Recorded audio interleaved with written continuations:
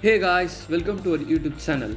Today we are going to solve our skillrack daily challenge using Python programming language. Before going to logic, if you didn't subscribe to our channel, then subscribe right now and make our work more meaningful.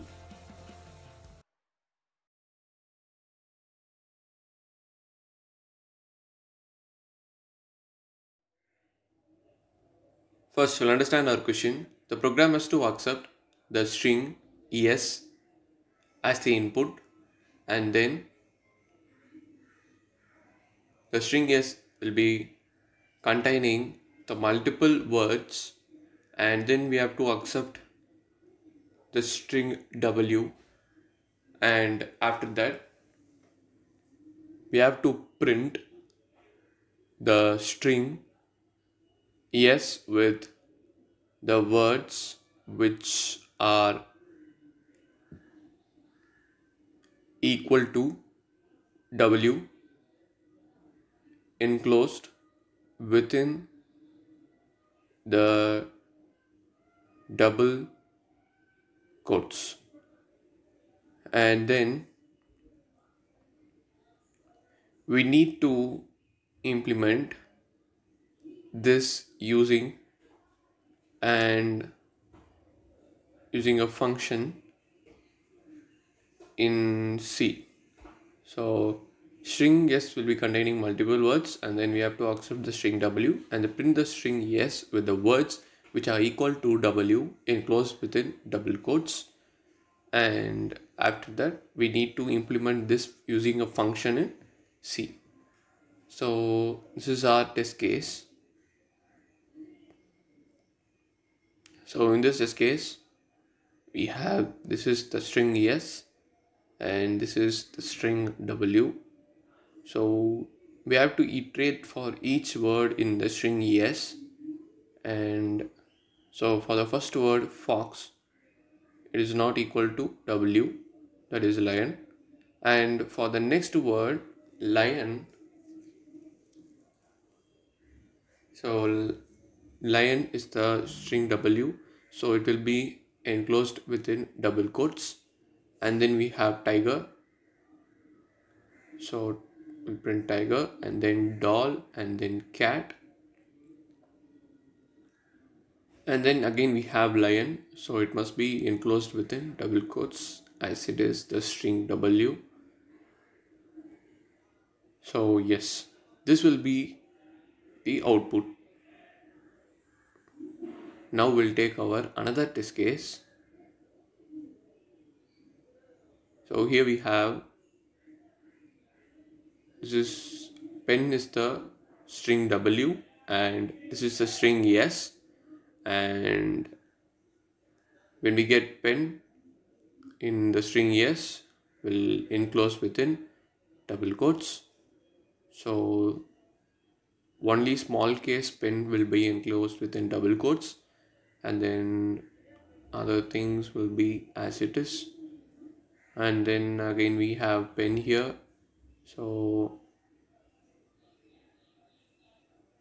and we have open, it will be as it is. And then again we have pen, it will be enclosed within double quotes. So this will be the output for the second test case.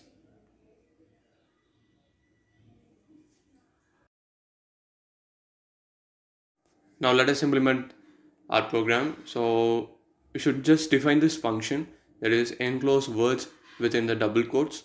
So we'll get the character yes and character w arrays, and here we have character asterisk new string, and it will be equal to the character into asterisk malloc of 1001 asterisk size of the character.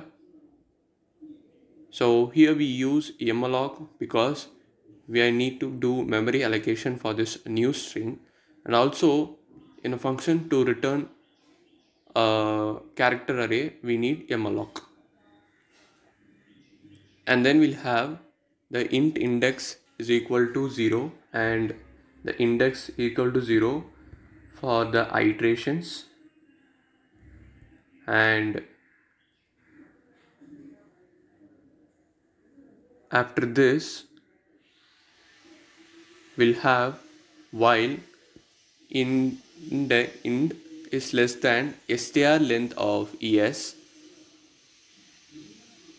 and inside the while loop we'll have the character word 101. That is, here you can see we are iterating with each word. So we have character word and there will be size of 101, and then we have int word int is equal to 0 initially, and we'll have a for loop to check whether we get a null character or a space between the words. So for int int is equal to int, so if the s of index, that is s of ch of index is not equal to space, or and s of ch index is, then it will be incremented. So after this, inside this for loop we'll have the word of word index plus plus is equal to s of ch index, and after this we'll have word of word index is null means, so if it is equal to 0, then this will check the condition whether we'll use the string compare function here. So if the string compare of the word comma w is equal to 0 means, then the new string of the of index plus plus, that is this string, that is new string of index plus plus is equal to a slash, and then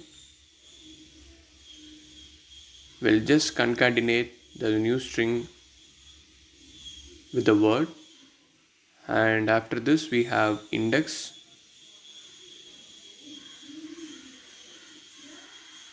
should be incremented with the string length of the word, and after that again we should leave a space. So we'll just repeat that statement. So a space before the word and space after the word. So in the else part, we're going to have a condition where if the word, that is if the word is w is not equal to 0, then we'll have to concatenate just the new string with the word, and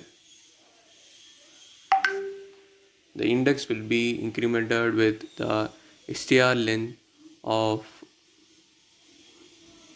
word, and the new string will be,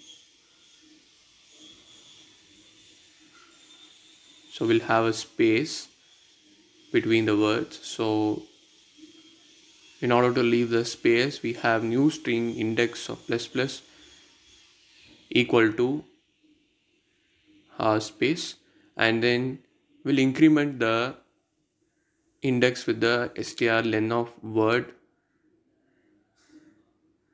plus 1. And then again